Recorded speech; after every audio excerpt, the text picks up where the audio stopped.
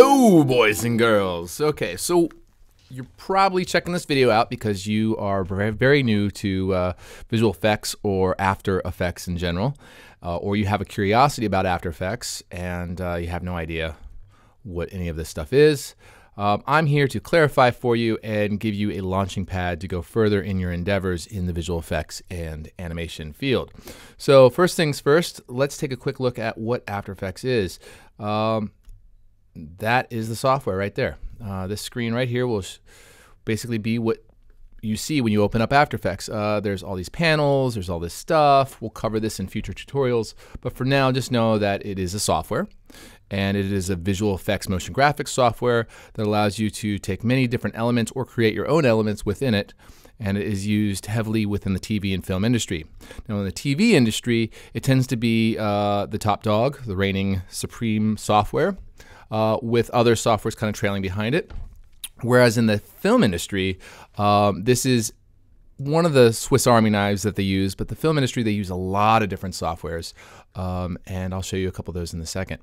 So let's check out where you get this stuff from. You go to adobe.com, and we can actually go to the front page here. Here we go, there's adobe.com. And we can go to the products page, scroll down here to After Effects.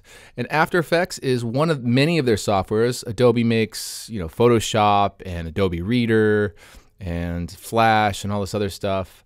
Whoa, did I click the right thing? No, there we go. After Effects. So for the most part, it is an Adobe software. Another new thing that's come out with, no, I don't want to chat with them right now.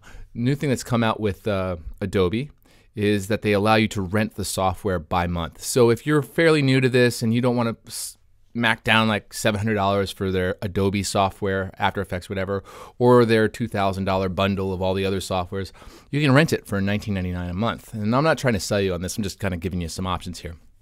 After Effects is a great software. I use it exclusively when I'm doing visual effects. I have used other softwares such as Shake and Nuke. Shake is the old school software that Apple used to make that they've abandoned, which was a major mistake on Apple's part, just another mistake that they apparently do. They kind of abandoned the Final Cut Pro 7 software as well. And the problem with that is that that was the industry standard. So After Effects kind of filled the niche, but they were there since the beginning, basically, of the digital age.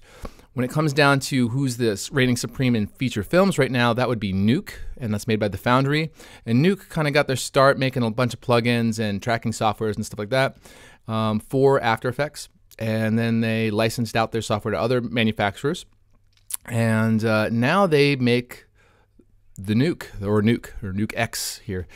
Basically, this is, and you can see by these pictures that they keep showing on their website, one of the industry's top softwares. And I'm not trying to confuse you here. After Effects is amazing. Nuke is amazing. It's just, just some options for you.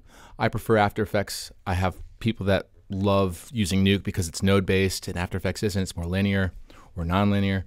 Now, here's to throw even another wrench in the works. There's two other softwares that you might hear kind of roaming around. That would be TV Paint and Toon Boom. And these two softwares are animation softwares that have capability to do some visual effects. But mainly they are hand-drawn animation or cutout animation softwares, or in the case of like Toon Boom, tends to be more focused on like a Flash style animation. So if you wanted to bypass Flash completely and just do some Flash animation, you can go straight to Toon Boom or TV Paint, or you can do a lot in After Effects.